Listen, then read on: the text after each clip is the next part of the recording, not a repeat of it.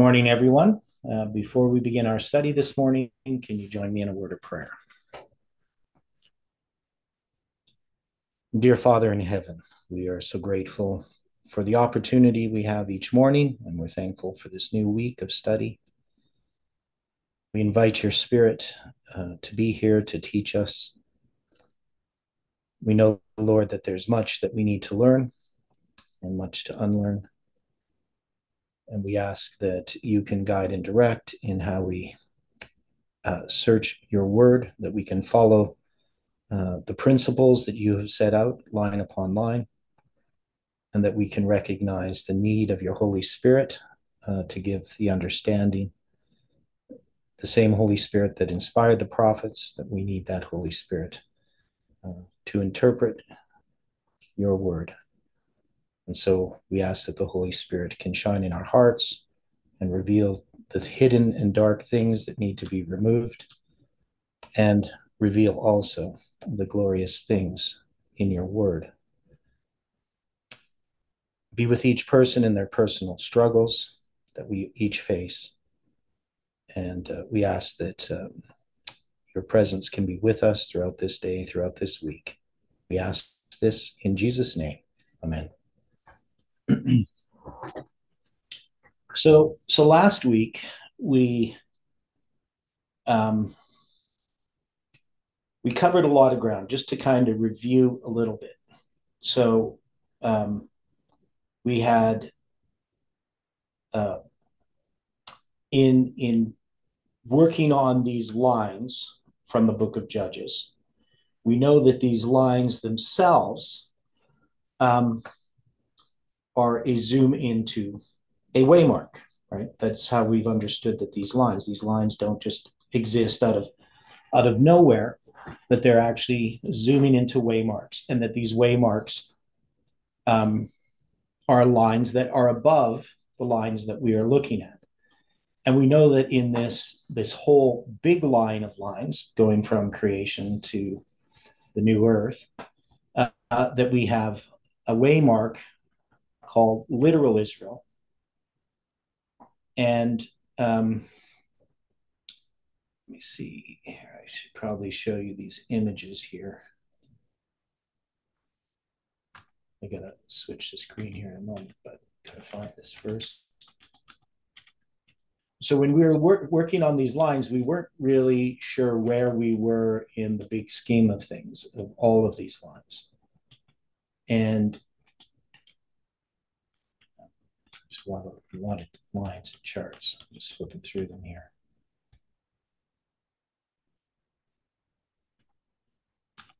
So let me see if I can. Okay, so we have this cosmic line, it's called. So that's slide number 409. Now, this cosmic line we had with this lampstand. And so we understand that this is your basic chiasm. The cross is the center of this. And we have this line called literal, or waymark called literal Israel, which then expands into a line. Now, in this line of literal Israel, of course, we have other lines. So if we take literal Israel here, and we created these lines, and here underneath I have the line of United Israel, which we haven't done yet. But United Israel is this empowerment of the second angel's message, right? So I can't remember exactly why I put this United Israel line down there. I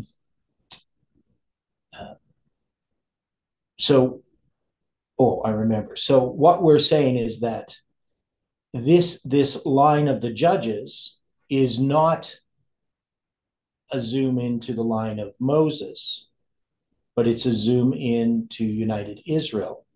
That is, it's the arrival of this message is going to lead to this United Israel waymark. So the line of the judges is in between these two. But what leads to United Israel is we basically have this period of darkness, which would have to be the period of the judges. but yet the Judges is also a reform line. So this is something that we've been struggling with. How do we look at this reform line of the Judges if it doesn't exist? We don't have a line above, so to speak, where the Judges are, right? If that makes sense to people. So here we have Moses, the line of Moses, and is the period of the Judges, is this line that we're using with Gideon, is this related to United Israel? Now, so when we're looking at Judges as it relates to the historical aspect of the Judges, so let's put it that way, it has a place within these lines as being connected with this period of darkness. But if we were to zoom into this arrival of the first angel, if we talked about United Israel, I mean, are we going to say that United Israel, the first angel is Saul, the second angel is David, the third is Solomon? Would we say that? Or does United Israel even have some bigger line? That is, where does Samuel have a part to play? And maybe Samuel does, right? So maybe Samuel's the arrival of the first angel, or something like that. Or if we zoomed into to Saul, we would find Samuel. We haven't parsed out these lines yet. We haven't separated them out and defined them. So we don't know yet. So we don't know how that's going to fit in. Now, we could, if we go back to this cosmic line, one thing we will see is that literal Israel and spiritual Israel are connected, right? By the branches, the third and fifth branch. So when we deal with this spiritual Israel, because we haven't drawn out this line yet, right? So we haven't got there. I mean, we're still working on this literal Israel line or waymark, and we're working on parts of it. But we should be able to see that literal Israel parallels spiritual Israel. Now, then we compare the flood to the Sunday law. So they're connected by the second and sixth branch. Now, why is that? And what does that Sunday law mean, that empowerment of the second angel? Because we believe that our line is a zoom into the Sunday law. Or does our line some way, because when we look at spiritual Israel, we haven't drawn out the line. I mean, I would assume that spiritual Israel has a lot to do with, the seven churches, because that would be, to me, how I would look at the seven waymarks of spiritual Israel. We would take the seven churches. Does that make sense to people? So I'm going to try to draw this out.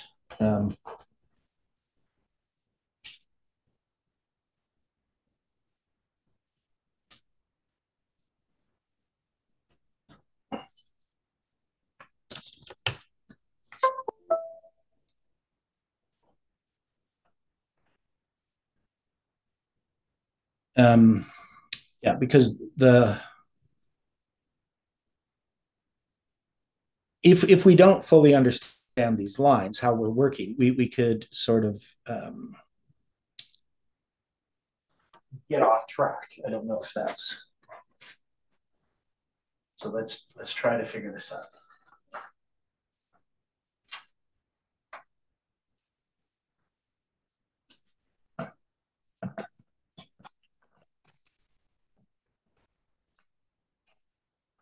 Sorry about this.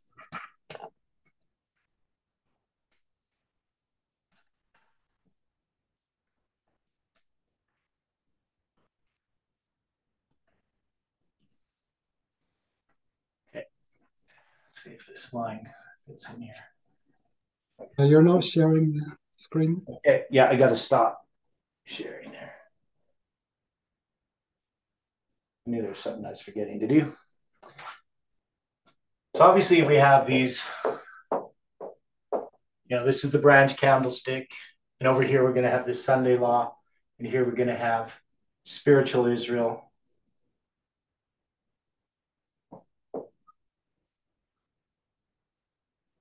Okay. So we got spiritual Israel. And then we can take this line. And I would say that spiritual Israel is the seven churches. Right? Ephesus, Smyrna, is it Ephesus, Pergamos, Thyatira, if I got this wrong. Sardis, Philadelphia, and Laodicea. Okay? So we have these seven churches. And then we can say that we're obviously in this history. So spiritual Israel includes this. So is this Sunday law, which we say we're zoomed into, not part of this? Or how would we connect these two? Because spiritual Israel must include, to some degree, the Sunday law, because the Sunday law is going to come in this seventh church, right? But we say that we're zoomed into the Sunday law.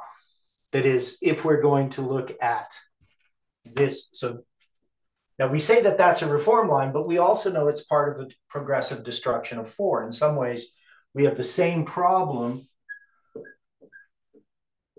So I'm going to do it this way. Ephesus, Smyrna, Pergamos, Thyatira. Right, so this is going to be the first, second, third, and fourth of this progressive destruction of four. But we can also say that this is a reform line, that is, spiritual Israel must be referring to this history all the way to the end. And in some ways, it starts at the cross and it goes to the Sunday law.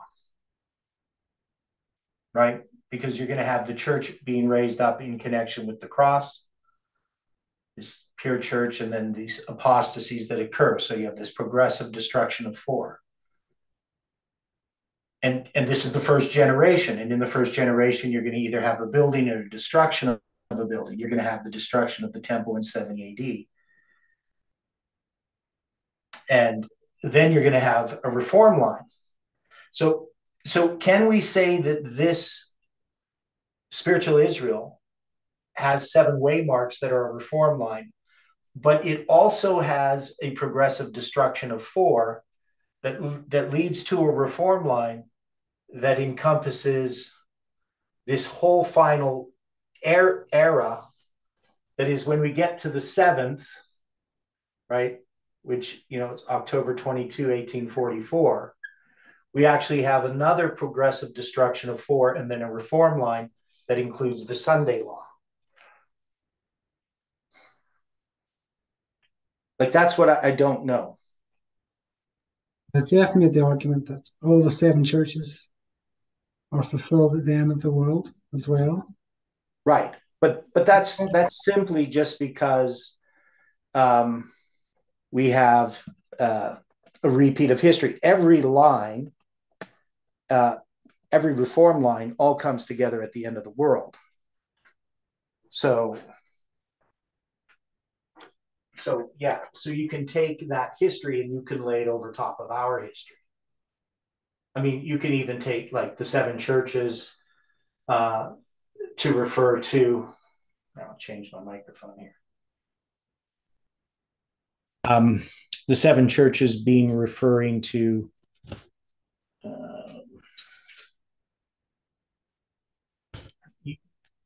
Adventist history with the reform line at the end, just as we did with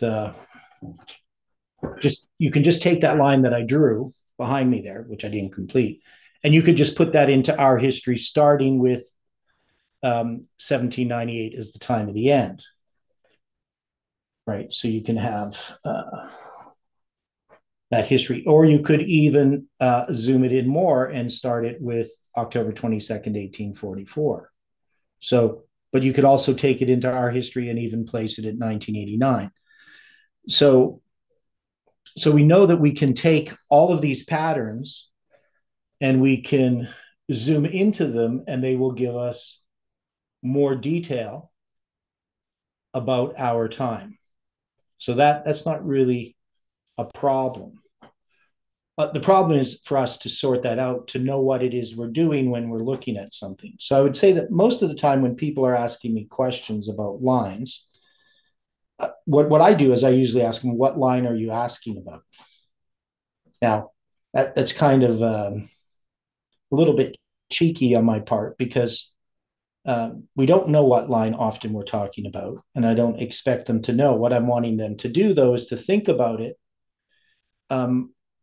because if you're going to be talking about some waymark and what it means, you must have a context in which you're understanding that waymark. So if you're going to ask about raphia, for instance, so I was at Collins yesterday for a few hours, talking with him, trying to convince him to speak at the camp meeting this summer. Though I guess I'm going to be presenting his stuff with his notes, and he'll be there to correct me. But anyway, but we were talking about the lines. So we were talking about Raphi and Panium. Well, Raphi and Panium have different places depending on, because they're symbols, depending which line you're talking about. So when it comes to January 6th, 2021, we can say that that's raphia. But then we have to know what line we're talking about. And we know that Panium is going to be a response to raphia. So the Democrats brought an end to the United States, right? Trump is the last president. The United States became controlled by the globalists. That's going to be Xerxes being defeated by the Greeks, right? If we just look at it in that context of the first few verses of Daniel chapter 11. But that history is going to repeat again, isn't it? In Daniel chapter 11, you're going to have Xerxes. Well, that is, technically, you're going to have Persia being replaced by Greece. But then Greece is going to be divided, and then Greece is going to end up having the north and the south within Greece itself. And then a battle goes on between Egypt and Syria, right? The Ptolemaic Empire and the Seleucid Empire. And then finally, the Seleucid Empire ends up being victorious in the end. And that's really going to go all the way through, not just in the history of Greece, but it's going to be repeated to some degree in the history in the time of the Millerites, right? So we're going to see, because Daniel 11 moves all the way through that history with the king of the north and the king of the south. And then you're going to see the king of the south come again, but it's a new power, right? It's not going to be Egypt. And that was the mistake that the Millerites made initially, because that view that Uriah Smith presents in Daniel and the Revelation isn't his, it's Alexander Keith's understanding. And that was understood by the Millerites. So they accepted that view that there's three powers there in Daniel 11, verse 40 to 45. France, Turkey, and Egypt, right? So it wasn't something Uriah Smith invented, but they're making a mistake in reasoning. I know this goes back to our studies on examining the foundation, but this north and south symbolism, it occurs also with ancient Israel, right? So you're going to have northern and southern Israel, and they're going to be types as well. And you're going to have the initial division, which is like the revolution, and then you're going to have what happens in that civil war in 742 BC, and the results that follow after that. And what's in Daniel chapter, not Daniel, Isaiah 7 and 8 definitely relate to the civil war at the end of the world in the United States, right? So we have all these histories. They've all been tied together. And so when we're talking about a line, the real problem that we have is we don't know what line we're in. So we can say, well, Raphia is January 6th, 2021. And that's correct. And we know that Paneum will follow, but the Paneum that follows has to be within the context of those lines. That is, that Raphia is definitely not the Raphia that we mark as midnight on that bigger line above, where we have 9/11, midnight, midnight cry, the Sunday law. We've never come to that midnight yet. Right? We're not to that waymark. What we originally understood as Raphia is still future. But we are experiencing, and we have experienced Raphia typically internally within the movement. So let's try to look at it this way. So when we go down to these lines of here, so we're dealing with the lines of Gideon. So that's why we're going through all of that. In this line, the Jerubbaal line, we have things that are internal. And so if we're going to look at this line is a zoom into some other line, right? That is, it's a zoom into the Judges line. And so we haven't, but even this Judges line is a zoom into some other line. So normally we would just say, well, Raphia and Paneum are midnight and the midnight cry, but that's not necessarily true in every line.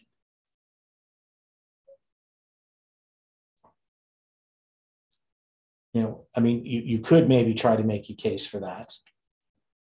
But so when we're talking about January 6th, 2021 as being Raphia, what line are we in? Do we even know yet?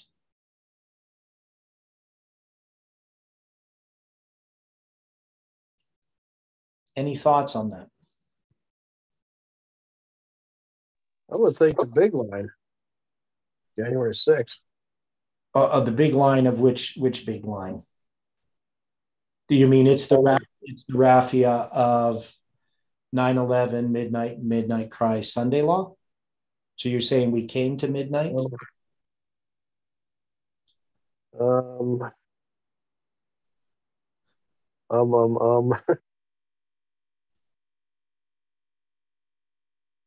See, I think we were still correct. Because when we were talking about, okay, so when we first came up with the Raphia waymark, what was Raphia supposed to be? It was going to be the King of the South, being USSR, or sorry, Russia. Okay, Russia, yeah. Feeding USA. Okay, so it was supposed to be about Russia and the USA, right? And so that was going to... Well, it was actually internal. Well, yeah, but originally we had it as Russia and the USA. So we believe that it was going to be, and it was going to be on, well, originally it wasn't going to be on November 9th because we didn't have November 9th yet in 2017. It wasn't going to be till a year and a half later that we come up with November 9th. But we did apply it once we had November 9th. We applied it to November 9th, right? So originally we had Raphia and Paneum. So Chao Tu is going to give us this understanding, though some people say it wasn't his idea. But when I talked to him, he said it was from their study, and him and his wife had come up with Raphia. Now Paneum wasn't. That's going to come from once they start sharing Raphia, then Paneum comes into play. I don't know exactly how that happened, whether Jeff got it when he was in Wales, or whether it was study afterwards. But he's going to present Raphia and Paneum in Alberta in January. Well, it's 13th, 14th, and 15th. It's 3 days that he does these studies. So Charwood does present about Paneum. He does? Yes. Originally, when Jeff was there that first time? Yes, and then Jeff presented it the week after in Holland. Okay.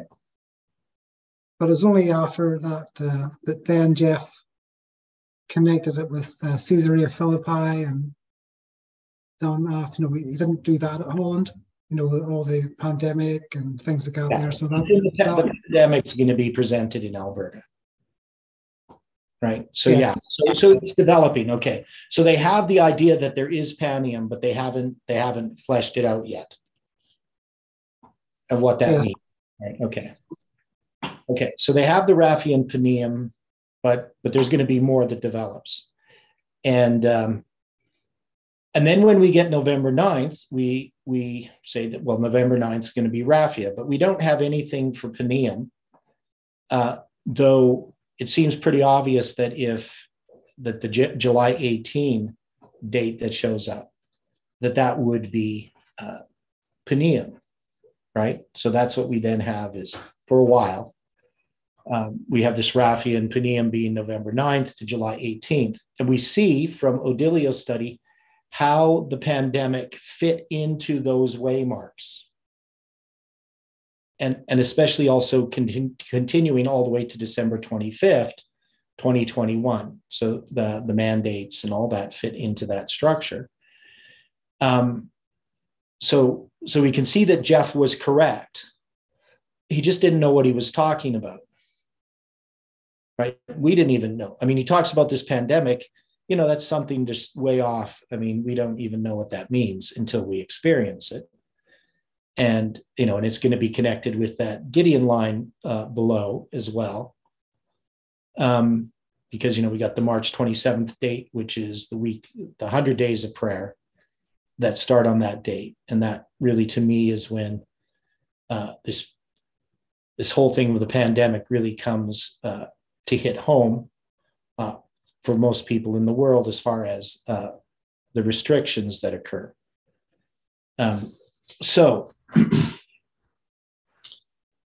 now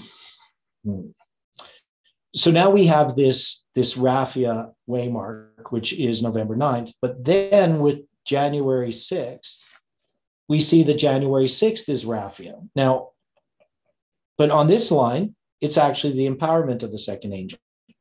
So it's not even showing up on this line as the formalization of the second angel. It's not showing up as midnight. It's showing up as the midnight cry now. So a person could argue, well, maybe our line's wrong because of that, but I doubt it. I think we have to recognize that if January 6th is Raphia, that there is some other line that we're not addressing right here, in which that is midnight. And that line would have on it the midnight cry, whether we have it as a date now or date in the future, probably after it happens. We would recognize that the North and the South in this line is not about the United States and Russia. And I don't think the United States and the Russia was a correct understanding of Raphia and Paneum.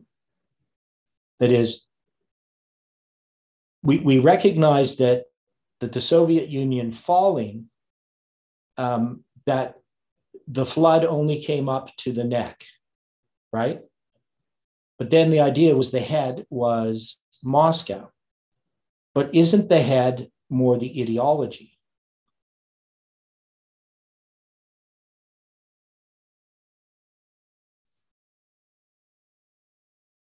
I mean, do people agree with me that Jeff was wrong when he tried to say that Moscow was the head?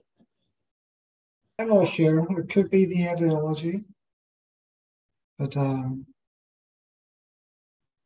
just with what's going on at the moment with Russia, then being linked with China as well, because you have that ideology, communist China, so connected to Russia. So I wouldn't. To me, I wouldn't be ready to close that door. Okay. But we do know that it's the globalists that inherit that same power that that made France the king of the South. Yes. And one of the problems with Russia is it's not an atheistic power anymore. Russia is their official church is the Russian Orthodox. It's a type of Catholic.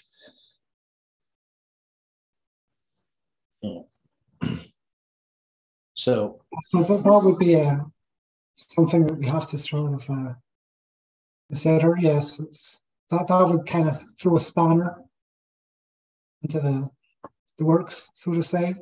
Yeah. I'm still thinking, is there some other way we can understand it? Yeah. So, but when we look at January 6th, we would say that that's the globalists, and so the globalists took over the United States. It wasn't Russia. It wasn't China. I mean, and I think that China is a red herring, personally. I don't think that they actually have a part to play in Bible prophecy. I mean, they're mentioned one time in the Bible, in Ezekiel. But I don't think that the countries are really the issue here at this point. I think it's the ideology, the ideas. And China as a country, obviously, they're going to be on that side of globalism at some point. But, that's just my opinion.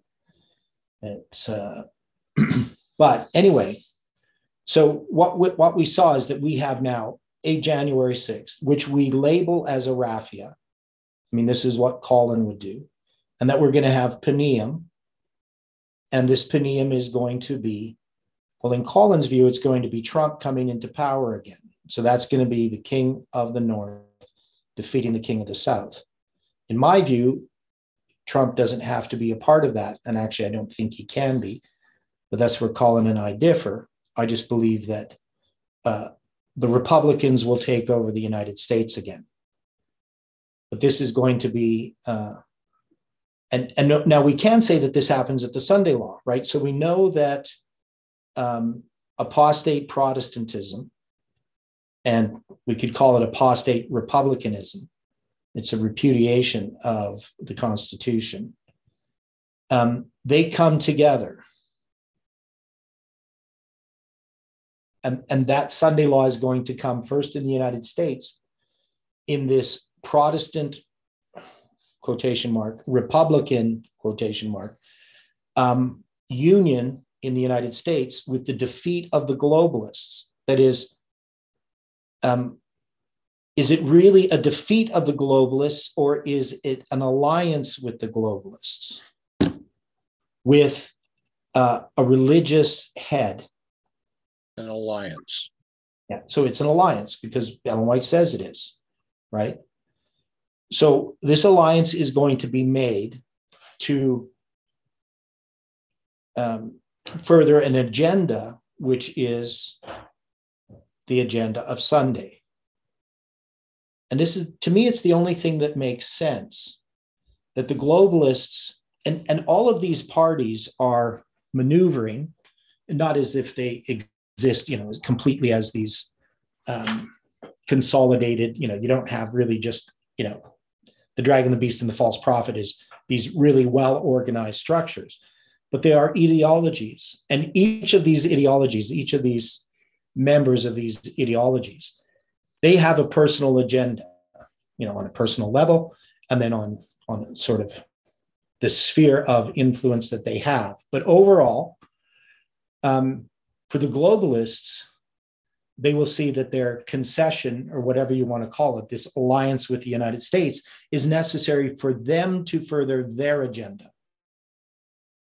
And so the Americans who are obviously, against all of the principles of, we'll say, the World Economic Forum, which we could represent as the globalists,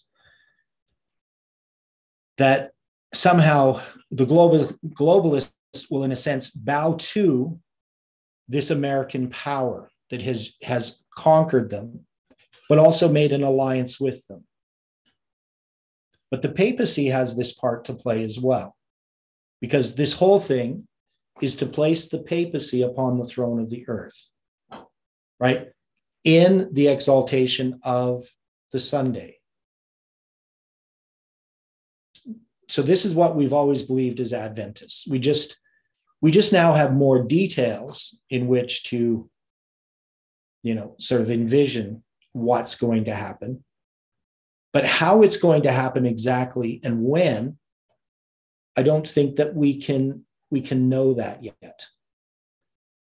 So what I see is that when we have this response in the United States where the globalists are defeated, it's not going to be the Sunday law on Ellen White's line, that it's still a precursor to the Sunday law, just as this pandemic was. These things are setting in place the pieces for those events that Ellen White calls the Sunday law. Because what has to happen before the Sunday law? Because if you're going to look at this happening, let's say Trump came into power again, but even if it wasn't Trump, it was going to be just the Republican Party and over the next couple of years or whatever. That's not going to be enough to bring in the Sunday law, because what has to happen before the Sunday law? Now, we could say final events are rapid ones. So all these calamities, destructions in city. Yeah. And people then think it's because they've been desecrating the Lord's Day or Sunday. Right. So they demand, in a sense, they're asking for Sunday legislation. Right. So those things could happen very quickly, and I'm not denying that they can't. I mean, in Colin's scenario, he believes that Nashville is going to be destroyed. So that's going to happen, from what I understand, very soon, right? And that this will unite this movement, and all these different things will happen as a result of that. But I think the lines are showing us that that's not the case, that it's not going to happen that soon, that there is a work that has to be done first, the upper room work, the individual work. And however it's going to unfold, we don't know. But once we are working together, then, God can use us. Then persecution comes. But, all of these scenarios, we know about them. I mean, we've talked about them for a long time. How they're going to unfold and when they're going to unfold, I don't think is shown to us at this point. So, if you believe that a Sunday law is imminent, that's fine. I mean, A.T. Jones, I mean, he believed that. Ellen White believed that a Sunday law was imminent. And I think that's something that we always have to recognize. But exactly where we are in those lines, in that stream of time, until that event arrives, we will see it first before anybody else recognizes it, because we're watching and waiting. But I just don't think it's going to unfold in the scenarios that people are putting forward. Now, of course, we had the one scenario that it related to the pandemic. So there was, in a time in this movement, whether that's still the case, where people were saying, well, these mandates are going to continue. But now we're already seeing the backlash with the pandemic, which, of course, would have to happen once the science catches up and outstrips the propaganda. So the propaganda was there for a long time, right? Now, as the science starts to look at it, people are questioning a lot of the decisions that were being made. And so at some point, that will be sorted out. And what you would have is a backlash, right? So this is what we have happening. We have something unfolding in front of us, and we're trying to interpret it, right? We're trying to say it was January 6th. Was that, Rafi? And if it was, well, when is Paneum? And what is it going to look like when the United States is no longer in control of the globalists, right? Because at least in this direct way. And the Republican Protestant, the king of the North defeats the king of the South. How is that going to look? And what's going to happen at that event? And if that is the January 6th is midnight on this bigger line that Jeff has, and that the midnight cry is Paneum, then the Sunday law would come in connection with that. But I still think the lines are showing that we're still in a typical lines, but that we're not in the actual event. We're in the waymark of the Sunday law. That is, all of our history is a zoom into the Sunday law. But what Ellen White calls the Sunday law, I don't think the situation is set up for that to happen yet. It could happen fairly quickly, but that's just what I see from everything that we've studied regarding these lines. And I'm not trying to preach to give a peace and safety message. I'm just saying that we have a work to do now, and that the ideas about the Sunday law that I see from my perspective aren't very different from what we expected with July 18th, that we are expecting a type of vindication. Not that that is the foremost reason that people are coming to their conclusions, but it's just part of human nature. We want to see these things fulfilled, right? We want an end of all things, right? We want to see this history close up. I do as much as anyone. But we need to learn from these lines what God has been showing us. And one is that we know we can't predict events. And it's not even just about a date. We don't know when things are going to happen. What we need to know is our present duty. We need to be watching and waiting. We need to be measuring the time. But we can't neglect the work that he has set before us. And sometimes we want to, right? We would just want to get there because the work that's before us is extremely difficult. So now the image of the beast, Iran wrote in there about the image of the beast. That's one of the things that has to happen before the Sunday law, the image of the beast test. And that is developing. And that's going to be a test for Seventh-day Adventists. So there are things that have to happen within the Adventist church as well. And we have to have a message that we can give, whatever that message is, however it's supposed to look. And we have to give it. That is, Adventists are going to have to receive this message. And so this message is much bigger than our studies or any of us as individuals or even any of us as a group. This is something that God is developing as a part of a body, as a part of a movement. And so we don't know the answer to that question yet. So that's kind of the summary of where we are with these lines.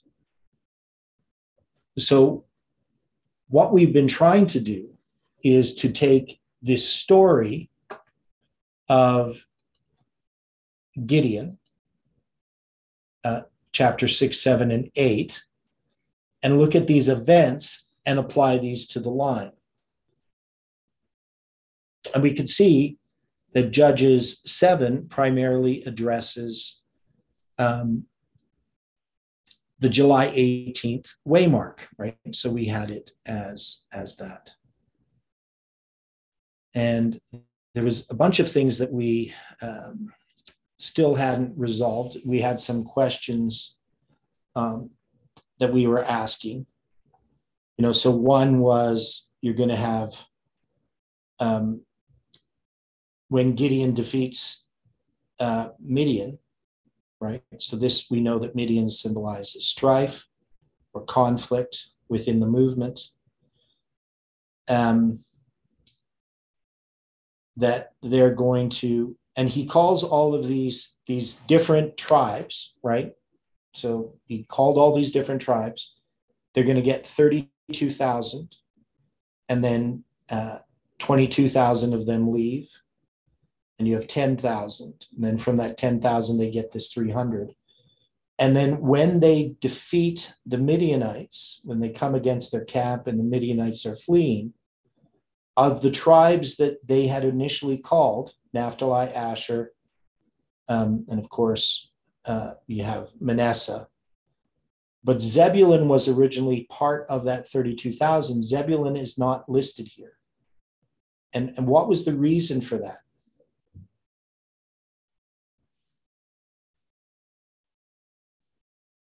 What did Zebulun represent?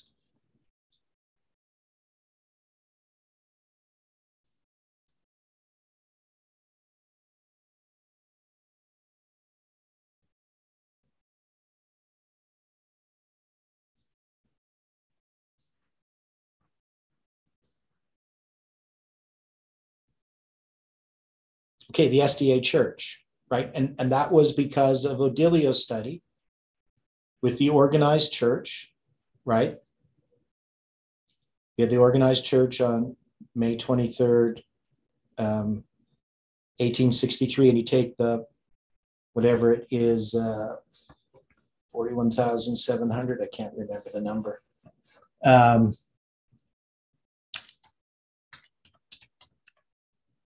And Odilio had connected that to July 18th. 57, yeah, Odilio. 57,400 days from May 23rd, 1863 to July 18th. So we had many people with us in this movement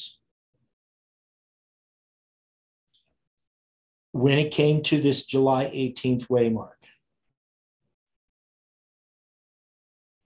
right? But there are going to be people who just, when July 18th fails, where do they go? Back to the church. They go back to the church, right? So Zebulun does not continue in pursuing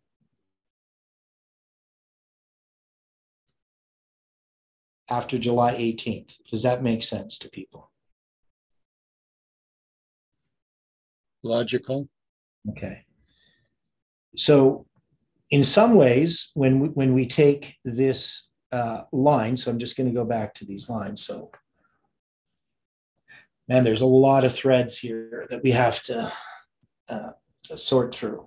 But, here's the Zebulun waymark, right? So that connects us to the organization of the Adventist Church. And then when we get to these lines here,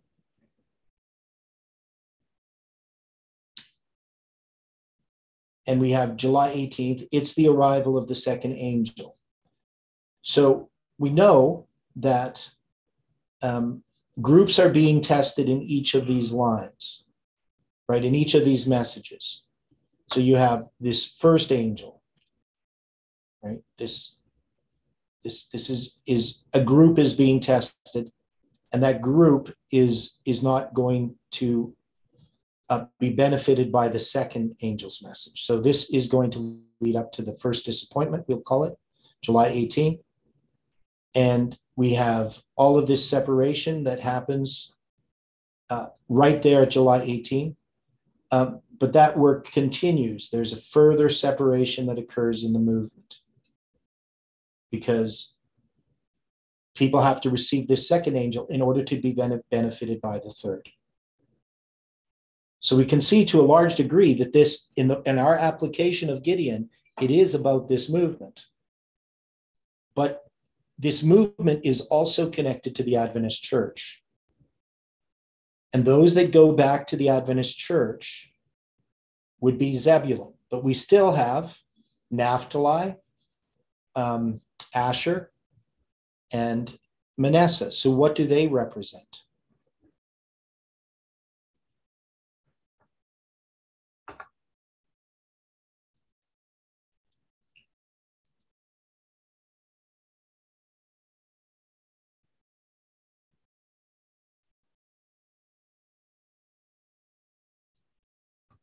And we're also going to have Ephraim as well. So Ephraim, though, they're going to be invited, but they don't come.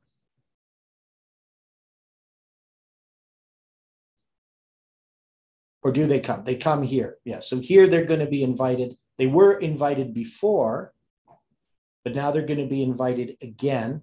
And this time they come. And then they complain that they weren't invited initially, but they were. Okay, so we got Naphtali, Manasseh, and Asher. And then we have Ephraim. So who is Ephraim? Who is this group that was initially invited, but now is going to participate?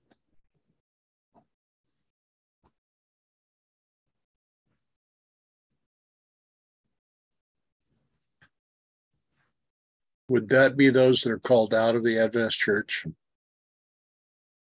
Okay, well, so after July 18th? Right.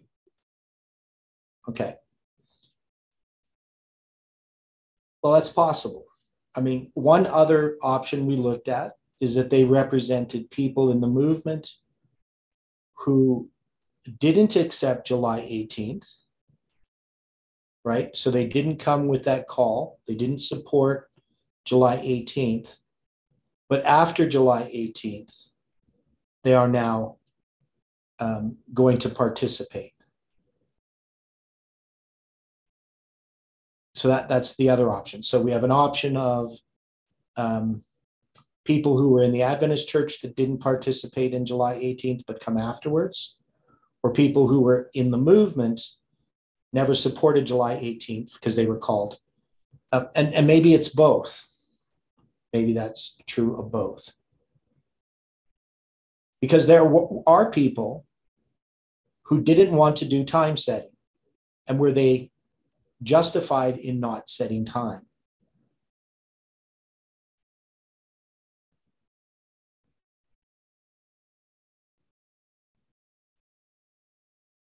To a point. Yeah, to a point, right? So it depends on how much light they had. But to me, I wouldn't blame a Seventh-day Adventist who hears about, somebody setting time and then saying, well, we're not supposed to set time. Now, maybe it's more difficult with somebody that's in the movement, but there was a lot of people in the movement that didn't want to have anything to do with time setting, either July 18th or even November 9th, 2019. They didn't want to set dates.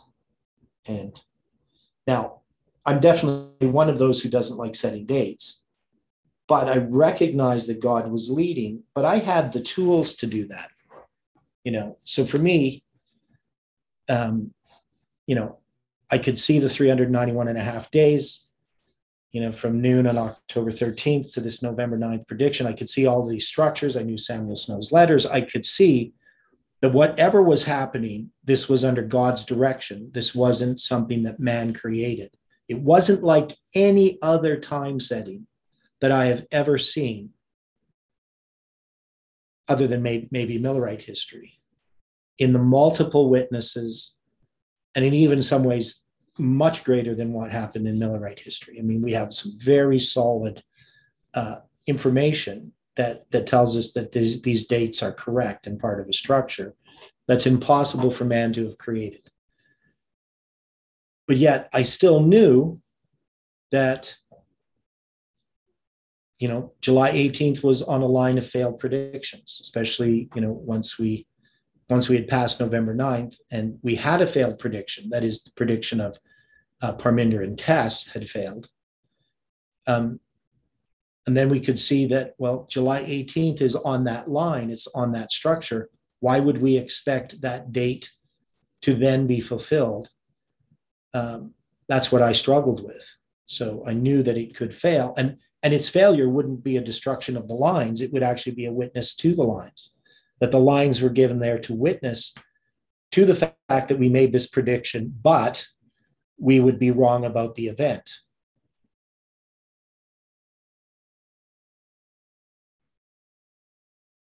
And then we could see we were experiencing Millerite history, which was something that was needful.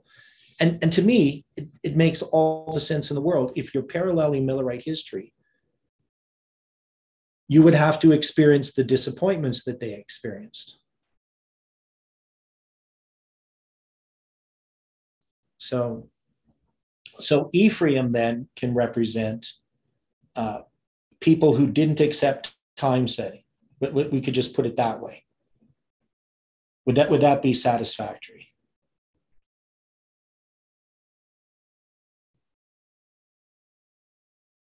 It can fit. Okay. But now, after July 18th, whether that's just July 18th itself or something to do with our lines, they are going to come and participate, but they're going to claim that they weren't called. Now, so we have Zebulun figured out. We have Ephraim figured out. At least all these are tentative. But now we're going to have Manasseh, Asher, and Naphtali. So why these tribes? Why are these three then pursuing after July 18th?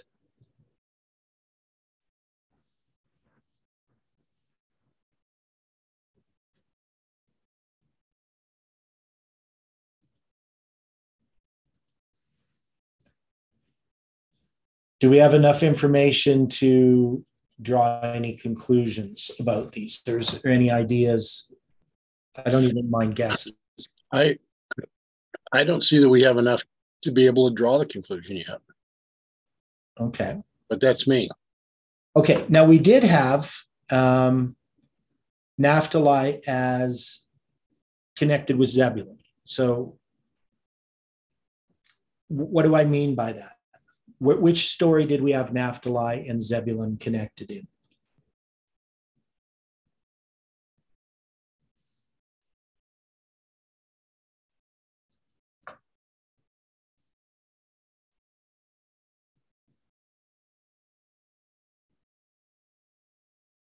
In the story of Barak, okay?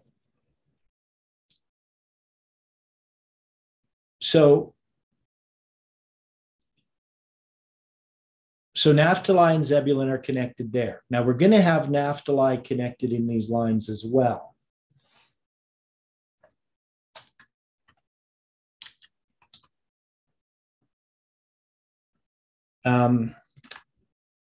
So just as we had Zebulun, we had also Naphtali. And Naphtali is going to be connected with November 13th, 1833. And that's going to be the falling of the stars. And so Naphtali, and what else is there about Naphtali?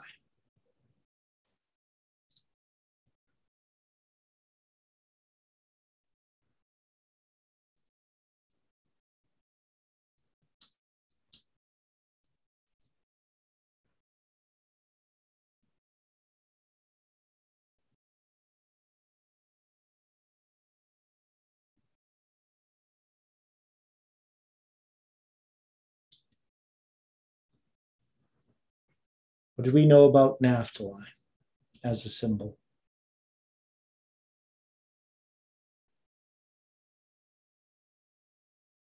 Naphtali is a hind let loose, he giveth goodly words, right? So we can see that there. A goodly answer, speech.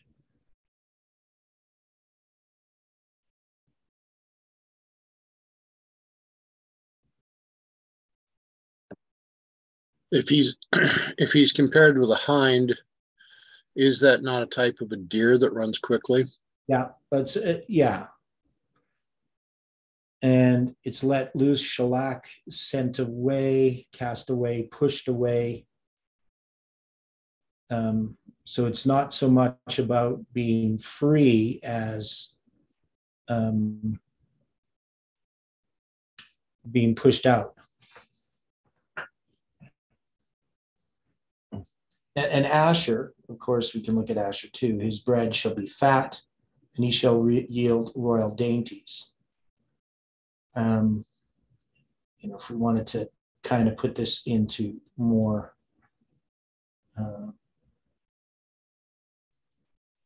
Asher food shall be rich, and he shall yield royal delicacies. He giveth dainties of a king.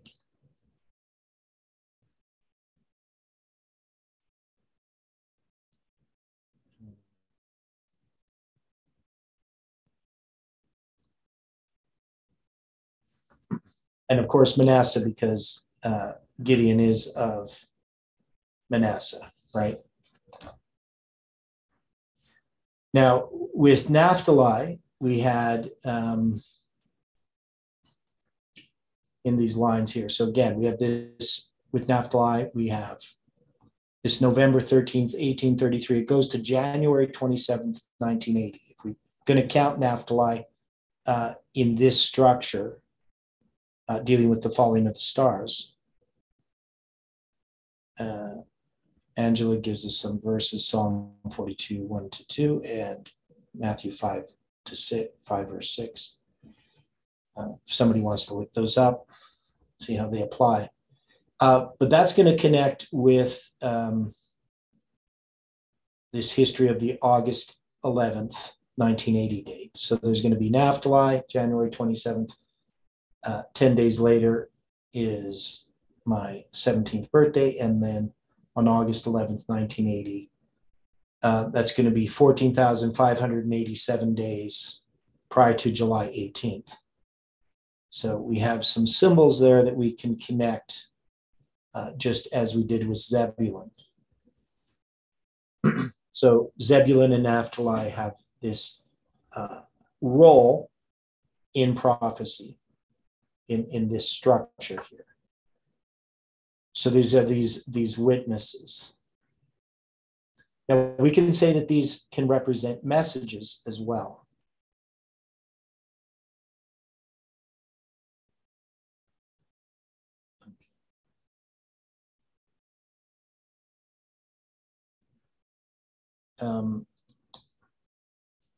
Now we have with Naphtali the 53,400 days. It's 1,780 prophetic months.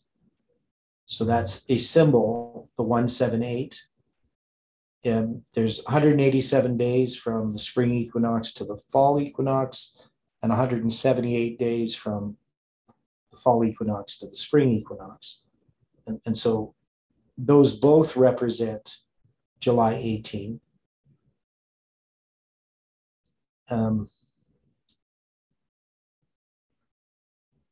So I can't remember what I did with Asher as far as a number. I don't think this one's correct. Because I had some of these working copies and they're all just a mess. But so that I got Asher there. Born, so okay. So I don't really have anything other than this number. So that one's obviously not correct. So this doesn't work. Those years wouldn't work. So,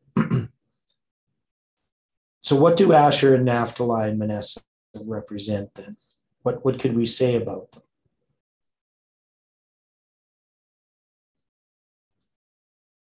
They are messages, right?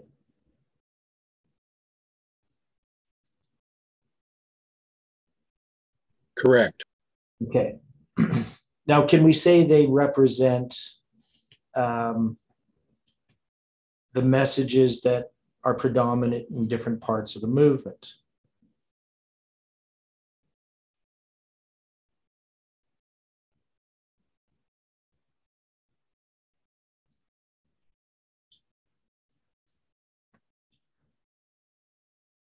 Okay, how would you see that? Okay, so with so Asher has this aspect of food, right? It's royal food. So what would that be as a symbol, as far as a message is concerned? If he yields royal delicacies, or if he royal dainties. His bread shall be fat. So Asher would at least represent some kind of studying of God's word that is revealing all kinds of royal dainties or delicacies.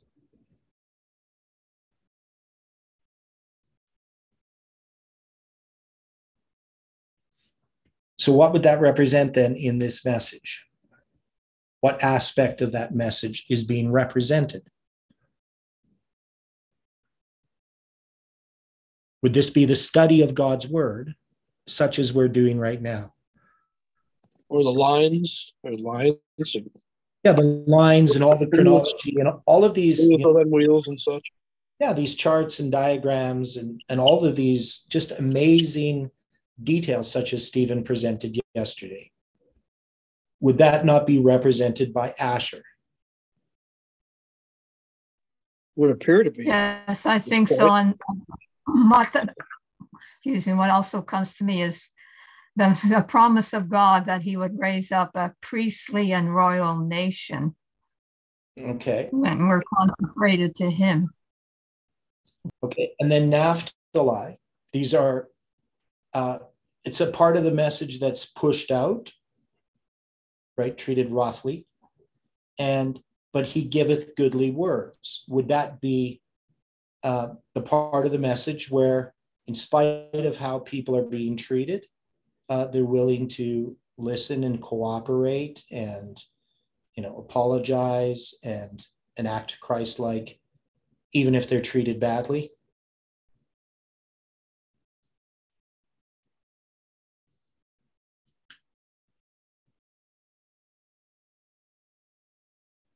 Putting the importance on the message, not so much the messenger.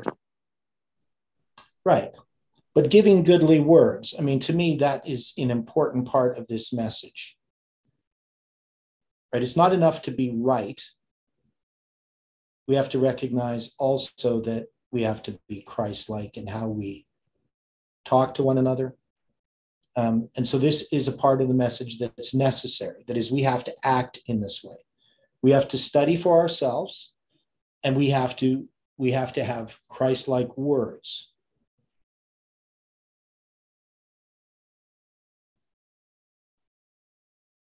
Now, what about Manasseh?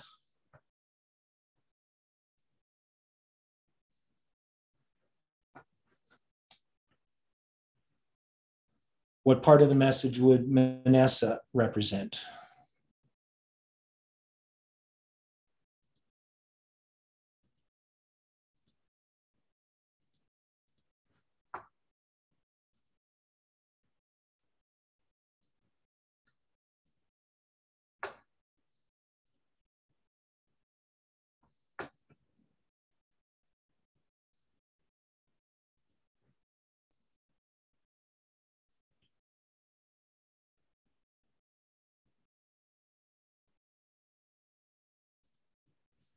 Any ideas on that? Okay, what is Manasseh as a tribe? Remember, it's part of Joseph, right? But it's not, usually Joseph refers to Ephraim, right? Ephraim and Joseph are interchangeable. But Joseph gets this double portion. One portion is Ephraim and one is Manasseh. Now, who's the eldest?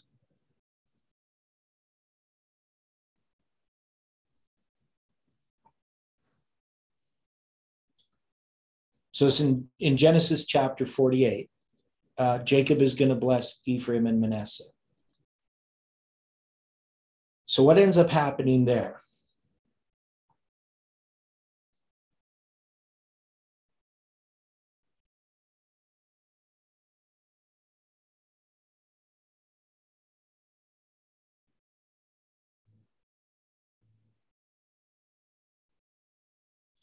So he's going to bless them. Ephraim is on his right hand. Joseph took them both. Ephraim in his right hand toward Israel's left, and Manasseh in his left hand toward Israel's right hand, and brought them near unto him. What does this mean here? How would we express this now?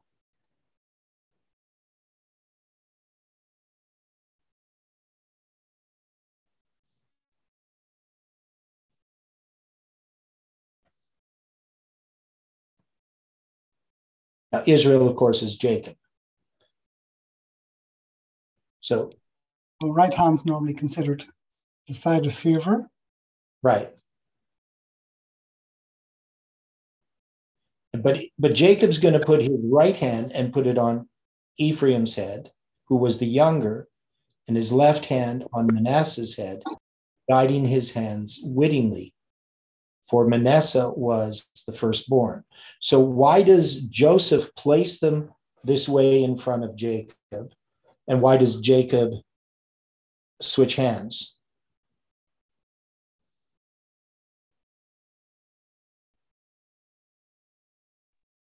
Because Ephraim develops to be the more dominant tribe. Right. So he's going to bless Ephraim, even though Ephraim is the younger one, right? Well, he does bless them both, but yeah, but he's going to give him a different blessing, and he's going to give the blessing of the right hand. Yes, Ephraim has a greater blessing than Manasseh. Right. Right. So now we know Ephraim and Manasseh have a part to play here in this story, right? So we have Zebulun and Naphtali. They're sort of a pair in the story of Judges. And then we have this Ephraim-Manasseh issue that arises in Gideon, right? Because Gideon's from the tribe of Manasseh. He's going to invite the tribe of Ephraim. They're not going to acknowledge that they were invited. But then once the battle with the Midianites occurs, again, a message is sent to Ephraim, and Ephraim's going to respond, right? Though Ephraim is later going to complain that they weren't invited. So we have Ephraim and Manasseh here in this relationship in the story of Judges. So we say that Ephraim represents those that didn't accept time setting. So what does Manasseh represent, and how would we connect this with this story? I mean, why do we have Gideon from Manasseh? What role is Manasseh playing here, as we've seen in the story of the Judges as we've gone through it?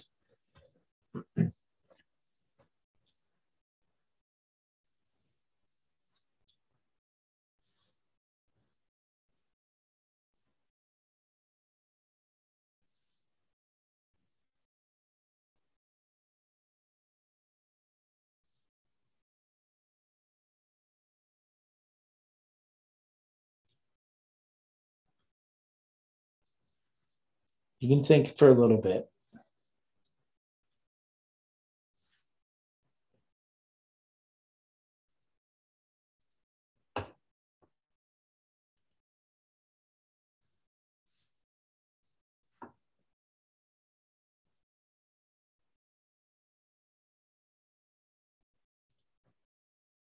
Oh, I'm thinking that the last shall be first and the first last. And we who are now, in a sense, the cadre of the movement, will have to step aside when the flood of people comes in, around the Sunday law time and when it's finally passed.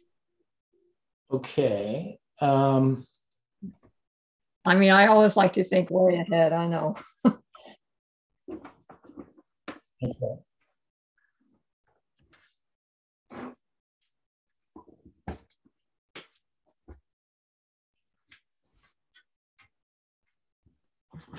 Okay, so we got so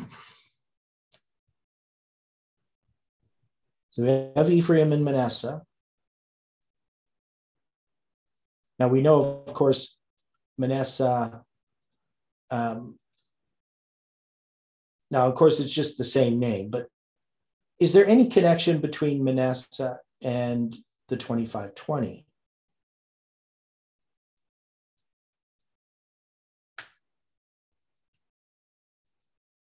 Or even just Manasseh, the king himself, in his experience? Does it relate to the tribe of Manasseh, or the symbolism being connected with Manasseh?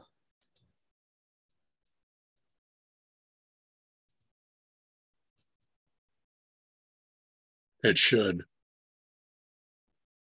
Okay. Well, we know the name means something about let him forget, something to that effect. Yeah, well, the tribe would have been scattered about 44 years prior? Okay, so explain a little bit what that means.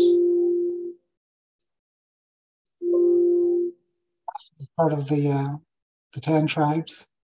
I think even the eastern side would have been scattered even before the other tribes.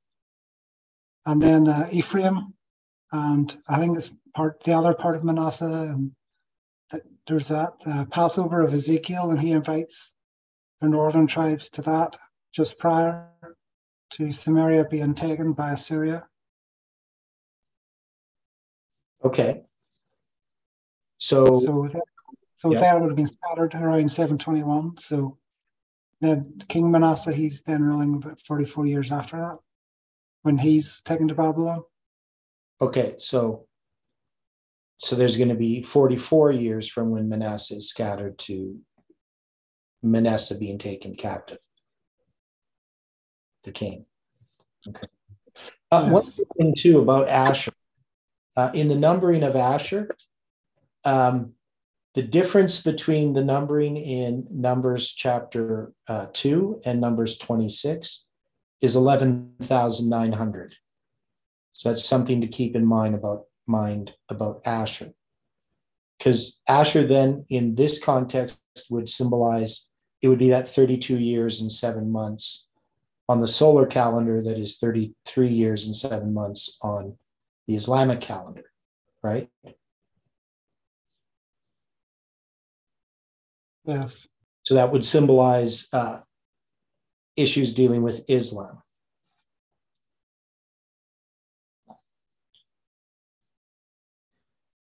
Now, with Manasseh, in Numbers chapter 2, Manasseh has 32,200, and then it has 52,700 in Numbers 26. A difference of an increase of men of war of 20,500 in that period of time.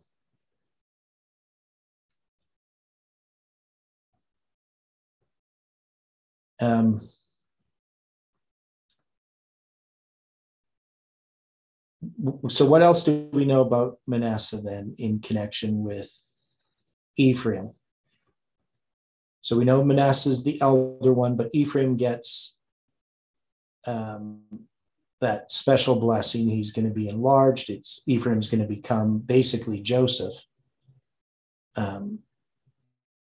So the larger the tribes, and the northern tribes are going to be called Ephraim because it's the largest tribe, and that's where Samaria is in Ephraim.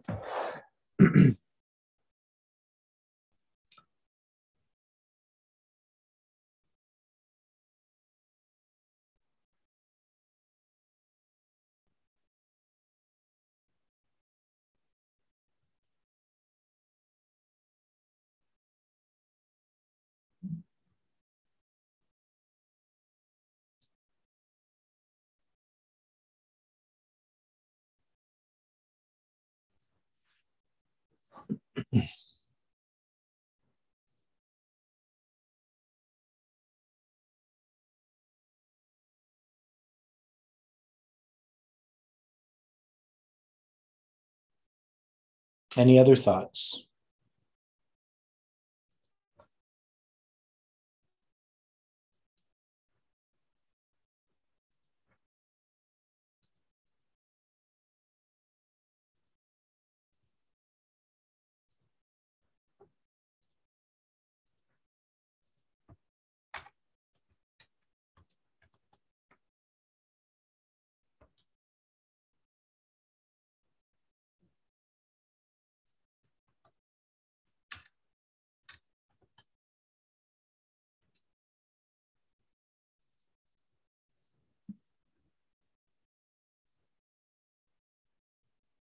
Okay, so no other thoughts on that?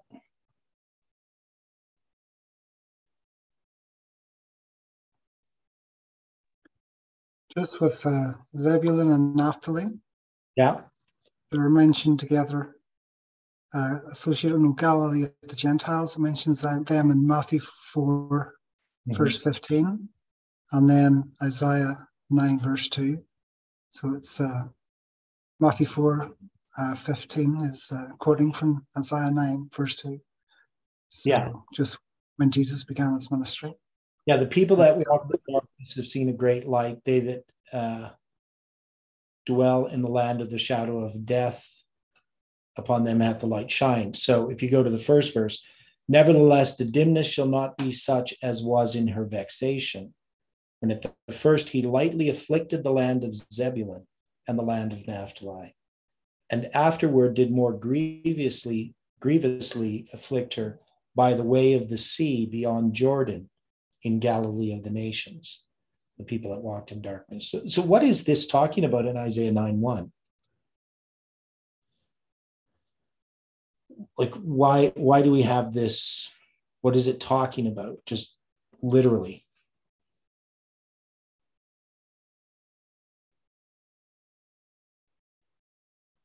So remember, this is in connection with the prophecy of Isaiah 7. So this prophecy of Isaiah 7 is actually continuing all the way to chapter 12. That is, it's all a unit, Isaiah 7 to 12. So it's going to talk about this battle of, the civil war. It's going to go through what's going to happen with Assyria coming in chapter 8, right? The Syrian invasion. And then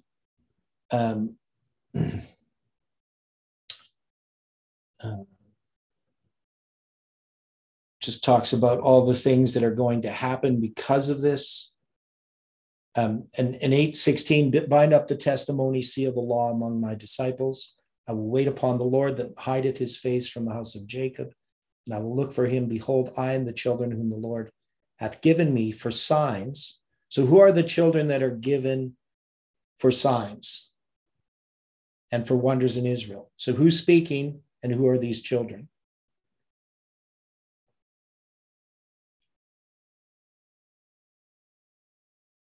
Does anybody know?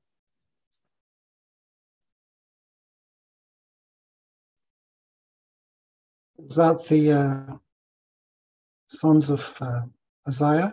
Yeah, so these are Isaiah's sons, right? So in chapter 7, Shear-Jashub, right, his son, is a symbol. And he's also going to have another son, Maher-Shalal-Hashbaz, right? And he's going to be a sign, right? So these are signs and wonders in Israel from the Lord of hosts, which dwelleth in Mount Zion. And then it says, and when they shall say unto you, seek unto them that have familiar spirits, and unto wizards that peep and that mutter, should not a people seek unto their God, for the living to the dead, to the law and to the testimony? If they speak not according to this word, it is because there is no light in them. And they shall pass through it, hardly bestead and hungry. And it shall come to pass that when they shall be hungry, they shall fret themselves and curse their king and their God and look upward. And they shall look unto the earth and behold trouble and darkness, dimness of anguish, and they shall be driven to darkness.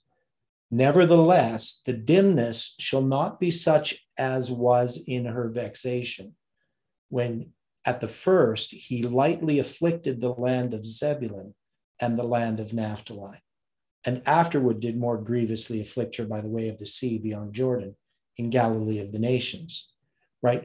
So is this talking about the affliction by the Assyrians in the original context?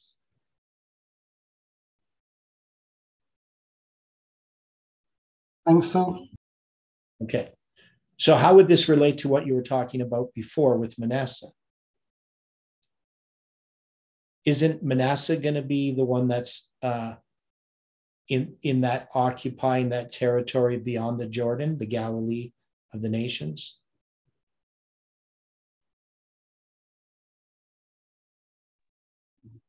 Yes. Okay. The eastern tribe. Yeah, right. The eastern tribe of Manasseh. Okay, so there's a lot more here than what we can address presently. Now we know in 9 verse 6, for unto us a child is born, to us a son is given, and the government shall be upon his shoulder, and his name shall be called Wonderful, Counselor, the Mighty God, the Everlasting Father, the Prince of Peace. Now we know that this is a reference to Christ, but they have talked about this child that's going to be born to a virgin, which is going to be Manasseh. But this can't be referring to Manasseh. This is referring to, because if we were to look at this prophecy properly, there is a progression that happens in this history. So it's making a comparison between what's happening to Israel at that time to what's going to happen. That is, it is messianic in its scope. So Isaiah is being told, or he's telling, that all of these things that are happening to you, they are prophetic, and they relate to the coming Messiah. Now, is that true, that what's happened to, in this history in 742 BC, when this prophecy is given, that's related to the coming of the Messiah?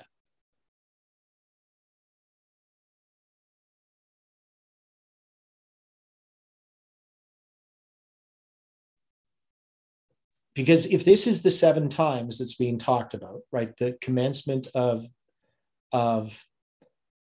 the captivity for Judah, he's going to be referencing here also the captivity for northern Israel. And we can see that these two are tied together in the 2:25:20s, right? And when Daniel, in Daniel chapter 9, is given the prophecy of the 70 weeks, he's also going to be referencing the 25:20. But most Christians have never picked up on these references. That is, they can see that there's a messianic prophecy here, but they don't know how to relate it to the context in which Isaiah is speaking.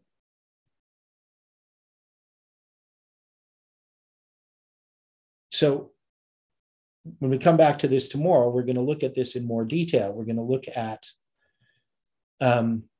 how the understanding of the 25:20 is connected to this message, and why it's essential to know the things that we know if we're going to understand what's coming on this world.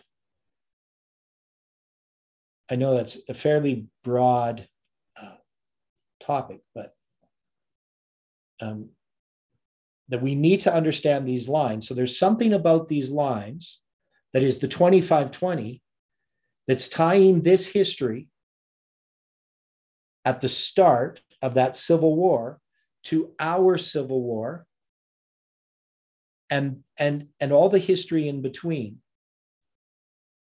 Can we see that?